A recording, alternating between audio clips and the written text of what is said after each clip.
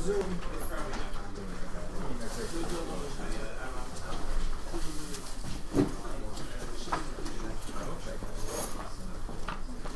right, so let's pick back up talking about these things called resistance networks and the thermal resistance analogy for conduction problems. We're going to work a couple examples using this idea of thermal resistance, and then we'll segue on into the idea of extended surfaces, or fins, which we'll try to wrap up on Wednesday. So, just to quickly recap, okay, what we're talking about when discussing thermal resistance, right? The idea is that some object through which conduction is occurring can be treated in a way that's very analogous to an electrical resistor. So if we say that we have some temperature 1, some temperature 2, and then in between them is some object with a thermal conductivity K, we can instead say that that object has some thermal resistance R. So the idea here is if the T1 is higher than T2, we're going to have heat flow from left to right. In that heat flow, we'll have a magnitude of Q equal to T1 minus T2 over that thermal resistance. So it's very similar to the way we use Ohm's law, right, to calculate current in relationship to a voltage potential difference and an electrical resistance. Almost identical way. Likewise, we could draw the heat flux, or write the heat flux in the x direction here as T1 minus T2 over the flux resistance. And the only difference between these would be T1 minus T2 over R times the area of whatever we're considering conduction to occur through. So if we consider a plane wall, right, this is the example we talked about so far. Let's say it has some thickness L1, it has some thermal conductivity K1, and it has some surface area A. Okay, we would write that the thermal resistance is L over Ka, right? Or that the flux resistance is just L over K. And this makes sense, right? This is essentially for a steady heat conduction through a wall without any heat generation. Okay, if we were to apply this expression right here, T1 minus T2 over R, that would be T1 minus T2 times Ka over L. That essentially works out to Fourier's law, right, for one-dimensional conduction. That's our solution to the 1D heat equation without heat generation. So that brings us to the point that thermal resistance, this analogy, right,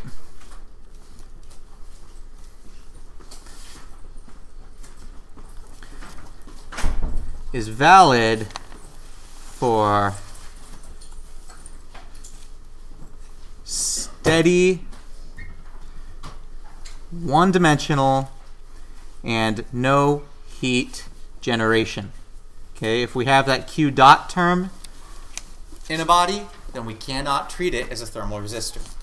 The same way that in an electrical circuit, we can't measure the current across some resistor based on just the voltage drop if there's some current source in the middle of that resistor. All right. So composite walls. What happens if we stack, right, another wall onto the side of this one? This one with a different thermal conductivity K2, maybe a different length L2. Okay. So if this is T1, this is T2, we'll say over here is T3. The beauty of the thermal resistance analogy is that just as in electrical circuits, we can treat these as thermal resistors in series. So we simply stack those on top of each other. We say T1, T2, T3. This one will have some thermal resistance L1 over K1A. This will have a thermal resistance R2 to L2 for K2A. All right, this is assuming that they both have the same surface area.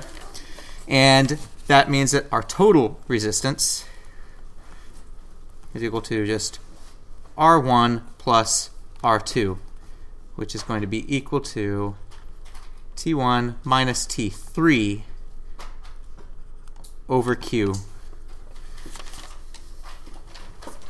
So this is where we see the thermal resistance analogy used most often, is when we have these stacks of so-called composite walls, where we have the heat flowing, right? The Q remains constant as it travels through the wall, and so we can simply add up each individual temperature drop and treat it as, right, one system overall. So the temperature will drop from 1 to 2, and it'll drop further from 2 to 3.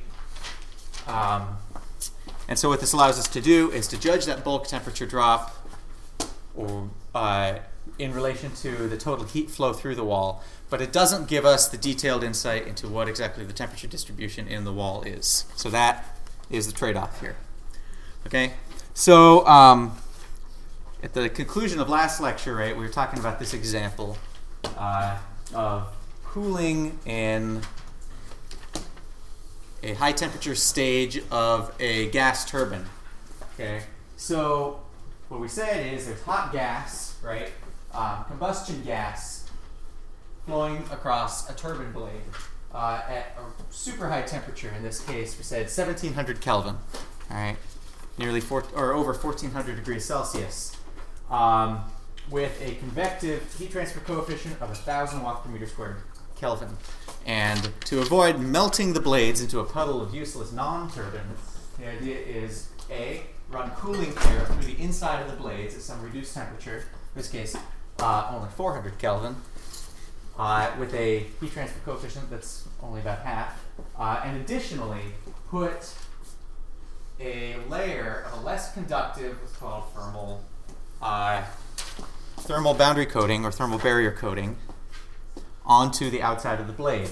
A very thin layer of a ceramic material we call zirconia, which has a very low thermal conductivity, only about 1.3 watts per meter Kelvin. So here's the question. If we take our blade, we've got convective cooling out here, convective heating out here, we've got a layer of zirconia, we have a bonding agent layer, right, which contributes some additional thermal resistance, and then we have the actual material of our hollow blade. If we go ahead and take all this into account, are we going to melt the blade? So using the plane wall approximation, right, we're going to sort of unwrap this blade and treat it as if it's a straight wall. We're not going to account for curvature. So what we did last time was we said, here's our our diagram. We've got our blade, we've got this bonding material, and we have our insulating zirconia out here. So we've gone ahead and labeled surface temperature 1, this intermediate temperature T2, and the blade temperature TS3 at the inside, where it's being cooled by that air that flows through the inside of the blade. And so our equivalent resistance network, right, was essentially just a matter of drawing, again, the series resistor analogy. We said that to assume we have, right, our hot gas at T infinity outside. We have the thermal resistance that is a model of our convection, okay, here, that gets us to TS1. We have the thermal resistance that is due to conduction in this zirconia layer here, this TBC, or thermal barrier coating. We have an additional resistance that is, draw that a little more clearly,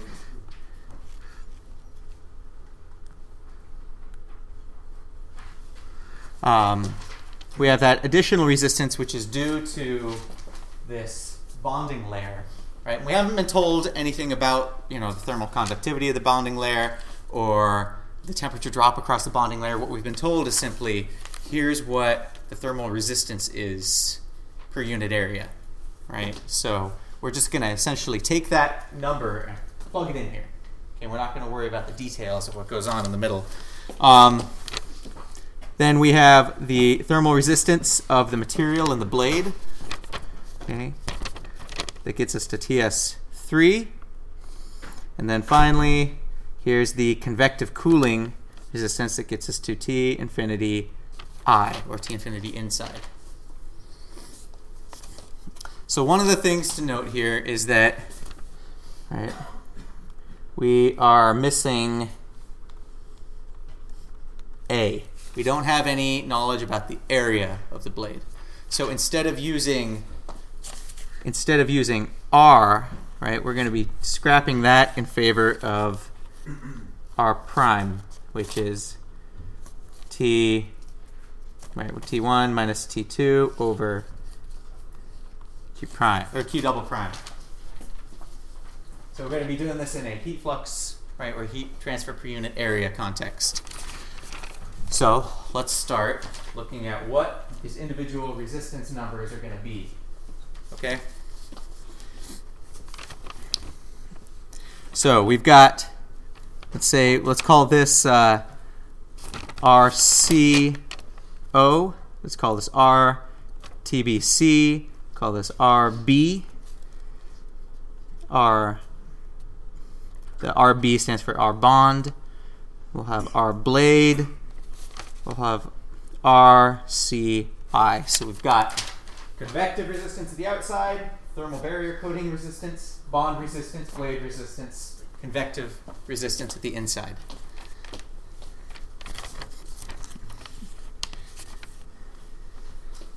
So, or rather, double primes on all of these, I should say. So the convective resistance at the outside is simply equal to 1 over H at the outside equals 1 over 1,000 watts per meter squared Kelvin, or 10 to the negative third meters squared Kelvin per watt. Our TBC, this just works out to the thermal resistance of a plane wall. So this will be L TBC over K TBC, which works out to, right, half a millimeter, so 0.0005 meters over 1.3 watts per meter Kelvin. So this works out to 3.85 times 10 to the negative fourth meters squared Kelvin per watt. R double prime B, or the bond resistance, is actually given to us as part of the problem. In this case, oops. Whoa, where'd that? If we go back here, this bond resistance, should have put a double prime on there, 10 to the negative fourth. In this case, 1 over A. I should have, never mind. Let's remove that double prime because I include the 1 over A. So this means that R double prime of the bond is equal to 10 to the negative fourth meters squared Kelvin per watt. So we'll plug that in here. 10 to the negative fourth meters squared Kelvin per watt. I'm going to go and underline each of these numbers.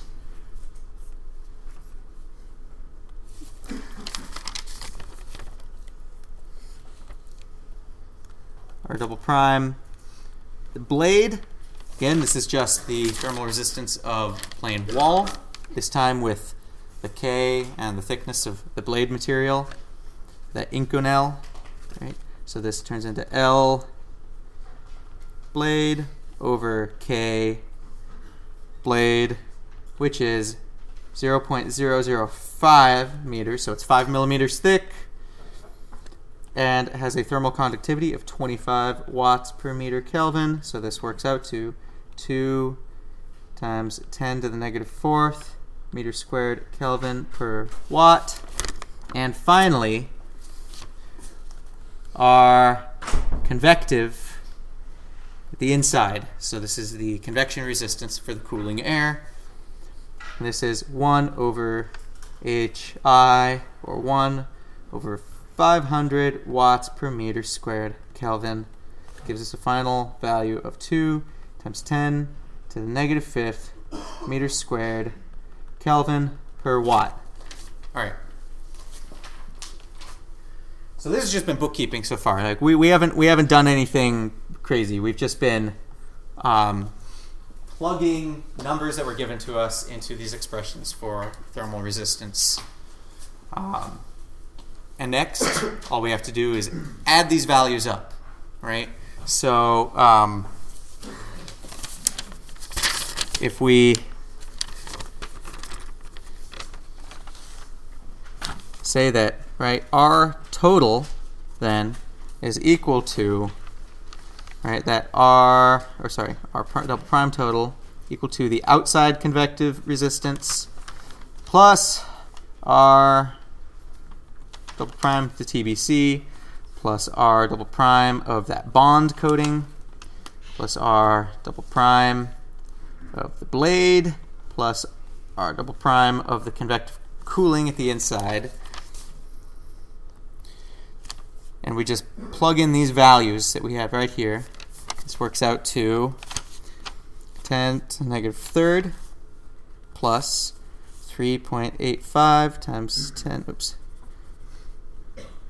5 times 10 to the negative fourth plus 10 to the negative fourth plus 2 times 10 to the negative fourth plus 2. Did I get that right? This is supposed to be a negative 3. Yep. 2 times 10 to the negative 30. And then this is all meters squared Kelvin per watt. So this works out to 3.69 times 10 to the negative third meters squared Kelvin per watt. Okay, and so what we've done is we've taken, if we have our hot air out here and our cold air over here, so we've got T infinity I, we've got T infinity O. We're assuming that the temperature distribution is going to look something like this, right? Some linear drop across here, some drop across that thermal barrier, or that bond, and then some drop across the blade. And let's go ahead and move this down.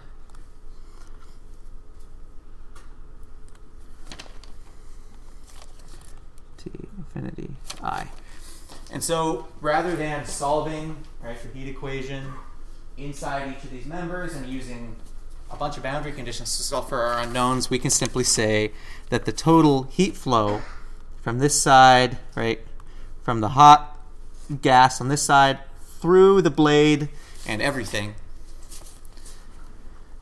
is equal to Q prime is equal to T infinity outside minus T infinity inside over R double prime total.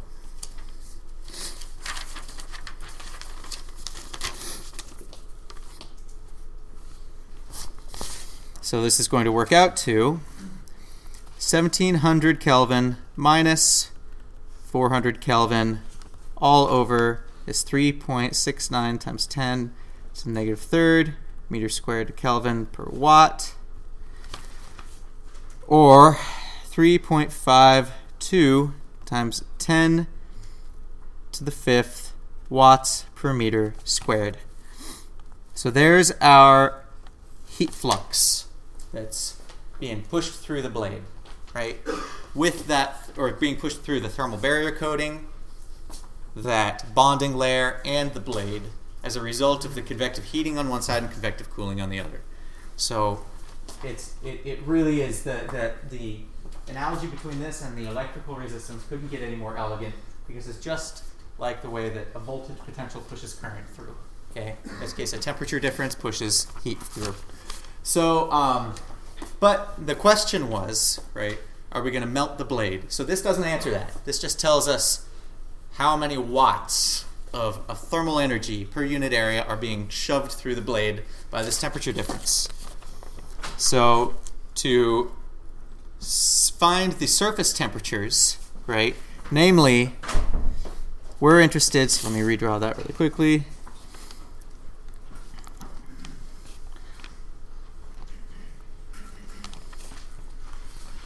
Got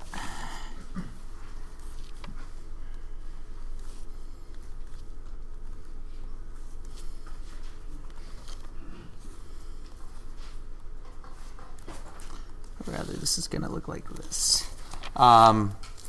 So what we're interested in, right, are the temperatures in the blade itself. So here's our thermal barrier coating, and here's the blade.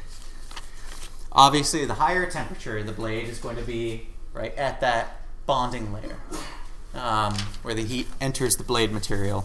So if we call this, what number did we send that? T2? Okay. So if this is TS3, this is T2 in here, and this is T infinity I. Question is, how do we find the surface temperatures? How do we find T2, TS3? We know T infinity sub I, right? That's given to us. It's 400 Kelvin. That's the temperature of the cooling air. How to find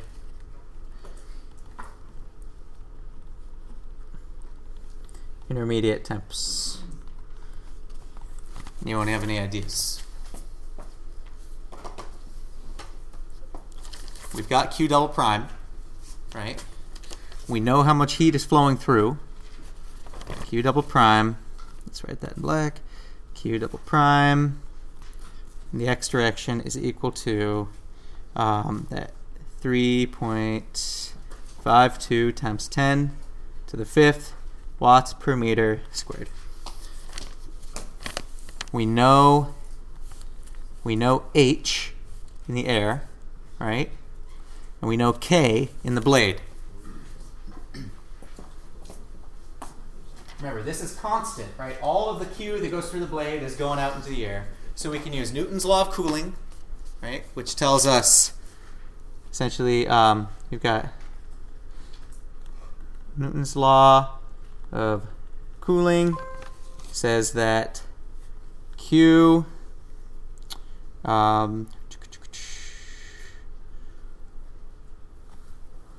double prime x is equal to H TS3 minus T infinity I, right? So with this known, and this known, it's very easy to solve for the surface temperature of the blade. TS3 is equal to, in this case, T infinity I plus 1 over H Q double prime x, which equals 400 Kelvin plus 1 over 500 watts per meter squared Kelvin times 3.52 times 10 to the 5th watts per meter squared. Sorry, it's not a Kelvin. Another way we could have done this is, we know Q, we could have simply used another resistance analogy, dropped this convective resistance, right? And pretended that we could have done something like this. Here's the convective heating resistance. Here's the TBC resistance. Here's that contact resistance. Here's the blade resistance, and then here's TS3, right? If we drop this convective resistance here, we already know Q double prime, and so if we find R total, kind of R total minus that convective cooling resistance, then it's very easy to find the temperature drop between this point and this point. Anyway, we'll go back to the way we were solving this. So here's TS3. Right? And then from TS3, if we want to find T2, so again, we can go ahead and use Fourier's law, which says that Q double prime for a one-dimensional steady conduction problem with no generation, prime x is equal to negative k T2 minus T, say TS3. And so we get that T2 is equal to TS3 plus, this is going to be over L blade is equal to L blade let's tag this negative K with blade 2. L blade over K blade times Q double prime X, which works out to 1174 Kelvin. So again, I just want to call out attention to the fact that when we were working backwards, right, in both these cases, we could use this as the resistance analogy. We've got a 1 over H here, which is essentially R double prime of convection, and we've got L over K here, which is R double prime of the blade. So we simply said this temperature plus the temperature jump that results from pushing Q prime X, double prime X through that resistance. So there's multiple ways of kind of thinking about this problem, attending this problem. But what it works out to is use the thermal resistance concept to kind of shortcut the total temperature jump from one side to the other, or to shortcut figuring out how much total heat flux you have going through this composite wall, and then work backwards from there. With a known heat flux, it becomes very easy to solve for the resulting temperature jumps across different layers. So you can use your known rate equations for Fourier's law of conduction, for Newton's law of cooling, or the Kelvin-Helmholtz, law of radiation, okay, or Stefan-Boltzmann law, rather, law of radiation. You can quickly find the intermediate temperatures. So it seems a little counterintuitive. You find the end solution and you work back for the intermediate steps, but it works very well, and it's a very easy process to apply. All right, so a couple other little kickers to the resistance concept. Okay, there's this idea of contact resistance. All right, if you're when you have one of these composite walls, right? So you join two walls together and say that this has some resistance 1, this has some resistance 2. If we were to take a look at the contact point between these walls, what we would see is that these walls are not, right, they're not perfect. There's this region of sort of surface imperfections and trapped air or trapped fluid and such between them, which creates if we were to look at the temperature distribution here, which creates a sort of a concentrated resistance, because in between these you've got a reduced contact area as well as some convective heat transfer between these two solid objects. So it's true that anytime surfaces contacting one another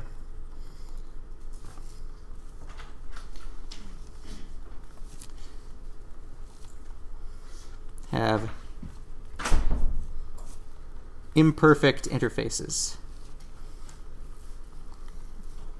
which results in a very high resistance over a very short distance.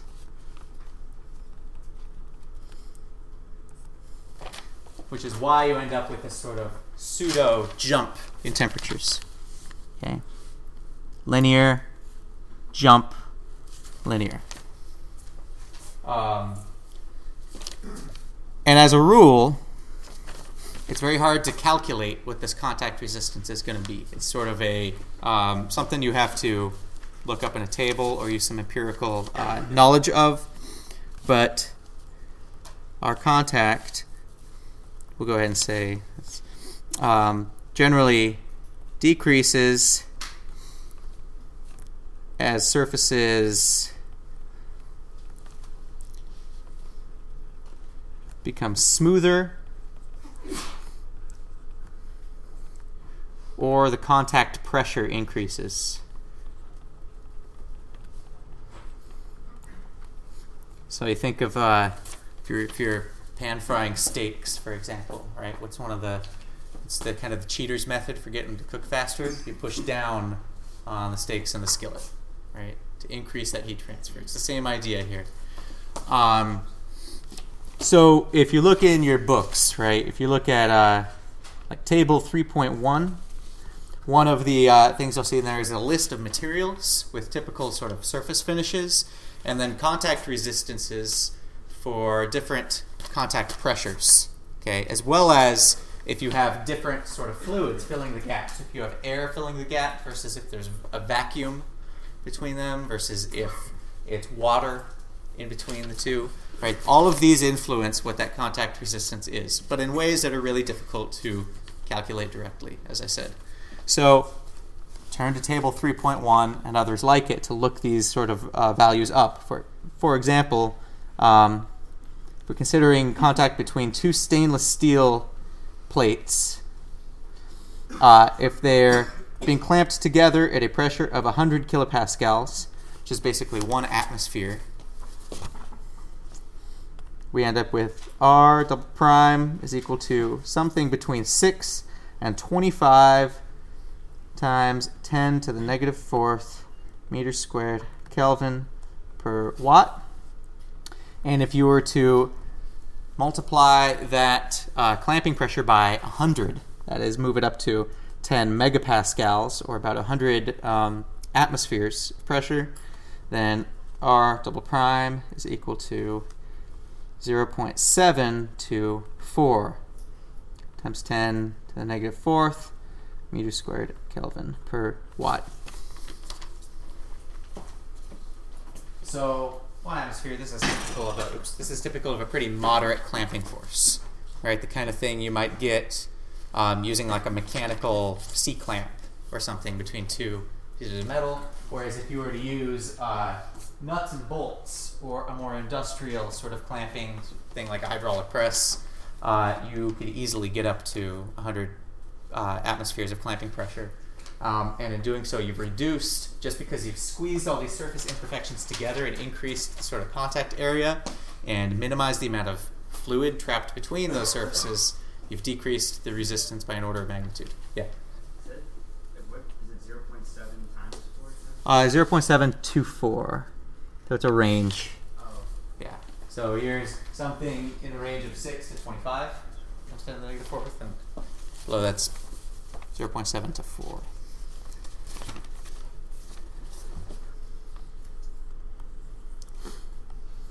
And there are more materials and more clamping pressures and more configurations in table 3.1. So write that down and use that as a reference.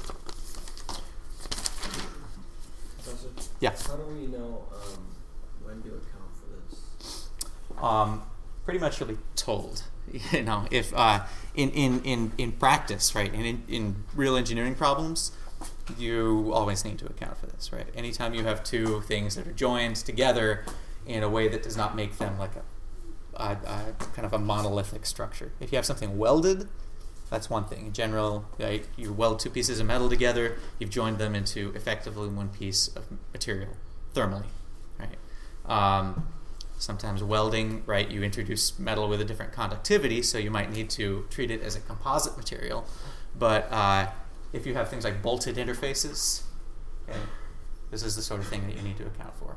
Right? It's standard practice when coming up with assembly calculations for anything that's bolted together. You figure out the bolt tension and the clamping pressure at that interface. You can use that information along with knowledge about what materials are being clamped together to come up with this sort of behavior. And then you just use that composite wall assumption to figure out what kind of temperature drop or heat transfer you'll get through that interface.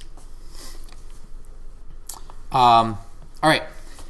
And last thing, dealing with thermal resistance, right, is this idea of parallel resistance. So what happens in electrical circuits, right, when you have two resistors that are branched such that current flows through them together, it decreases the overall resistance of that leg of the circuit, right? Same thing happens in heat transfer. So if, let's say, we have some wall here, it's got some area A1 and some surface temperature TS1. The whole thing has a thermal conductivity of K1. Let's say it is attached to another piece of metal here, or another piece of material with K2. Let's say this is L1 thick, L2, and has surface area A2. And then let's say that there's like an adiabatic or a perfect insulating surface here. And the reason I'm putting that perfect insulation there is essentially to make sure that this still behaves as a one-dimensional heat transfer problem, that we don't have heat flowing in here and out through the surface, because that screws with our assumption of one-dimensional heat transfer. So what we then have is, let's say we've got fluid flowing through or flowing past both of these surfaces, right? So we have convective cooling both at this surface and at this surface. So we've got T infinity and some H. All right. So let's go ahead and draw a equivalent thermal circuit here. We've got TS1. All the heat flows through this first wall to a branch where it flows in parallel through the conductive resistance of the second piece of material here, and then that convective resistance as it leaves by convective heat transfer out here through area A2. At the same time, through this wall, we have just convection. Okay, and then they both end up at T infinity. So let's call this R1, we'll call this R2, we'll call this RC3, we'll call this RC4, right, where the subscript C means it's convective resistance. We've got R1 is equal to L1 over K1 A1, right? This is just straight from the table. R2, same thing, because it's conductive resistance in a plane wall, L2 over K2 A2. RC3 is equal to 1 over H A3,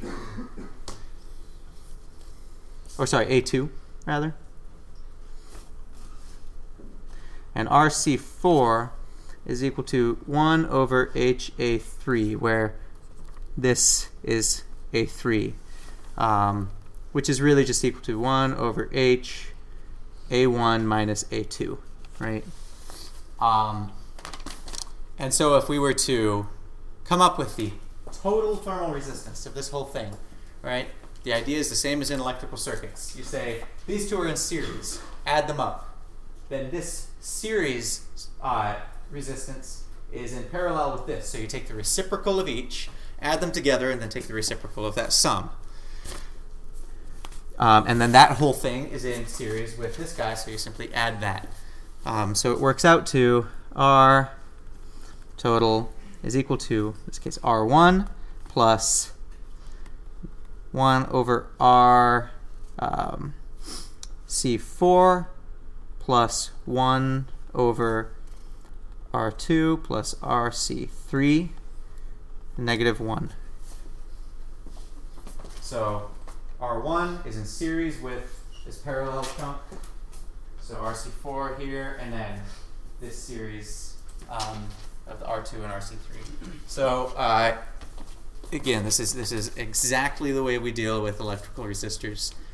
If this is a little bit rusty for you, how to come up with equivalent resistances, it's something you might want to practice a little bit for your own sanity in this course.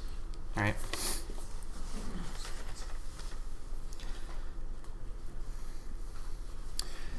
So, to kind of wrap up this idea of, like, to summarize, right, what we're talking about here. We've got, I should say, this is not just cylindrical and spherical walls, this is also plane walls and convective surfaces. If we could fill in this table here, right, we've so far discovered that for plane walls, right, the resistance is L over Ka, and the heat flux resistance then is L over K. If we were to look at cylindrical walls, we can sort of by inspection see how this works. So the heat rate, if this is equal to the quantity shown in this cell, we can see that here's our temperature jump.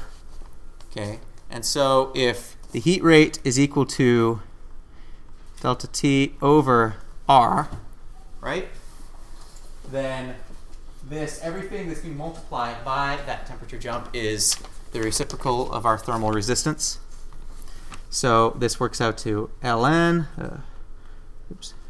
R2 over R1 over 2 pi Lk.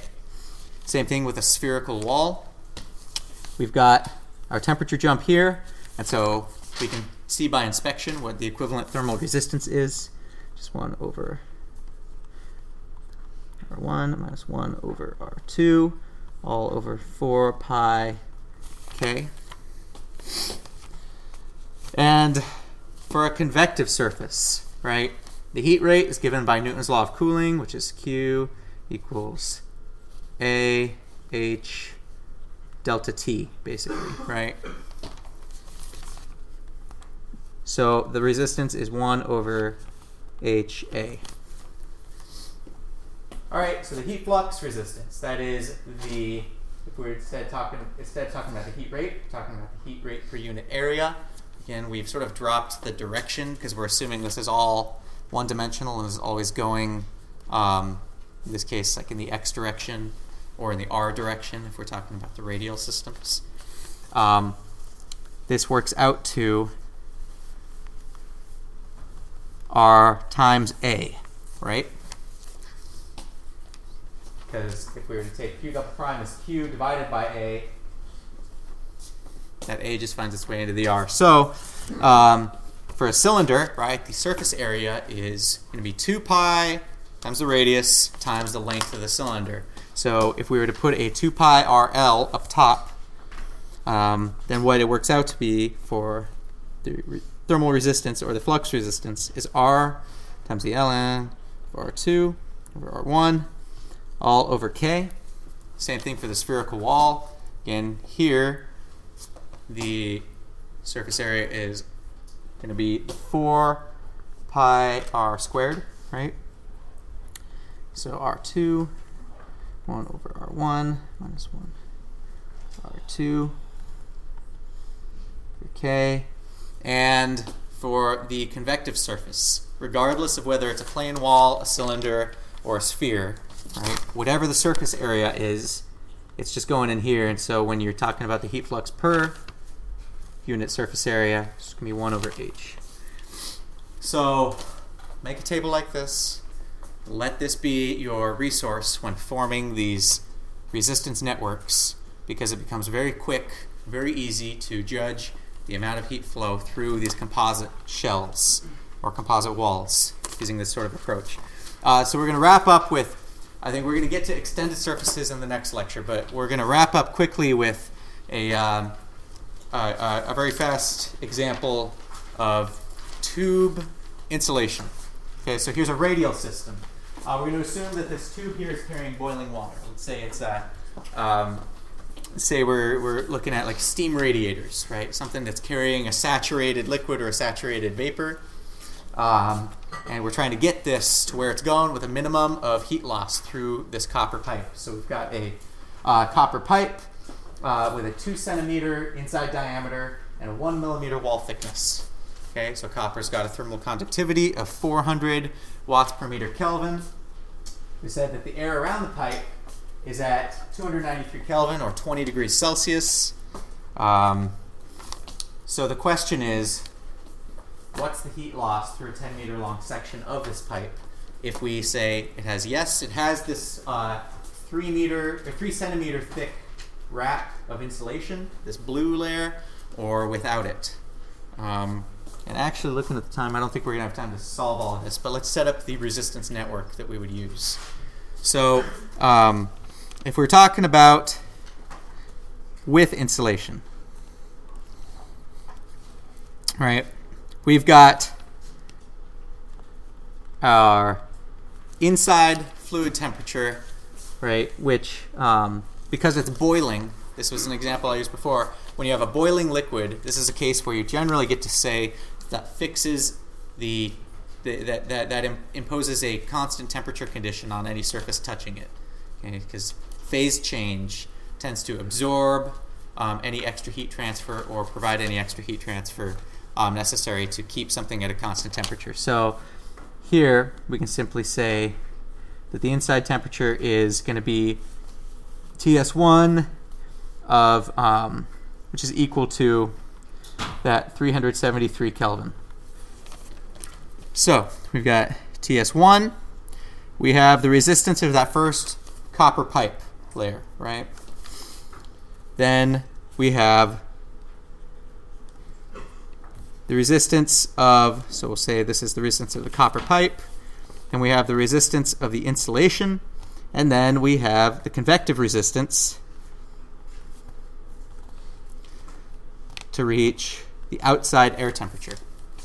Okay. And without insulation, we've got the inside surface temperature, the copper pipe resistance, which is the same as the case above, and then we have the convective resistance of, to get to T infinity. Are these two convective resistances going to be the same? No. Because in one case, we've got this big old surface area, right, at the outside of the insulation.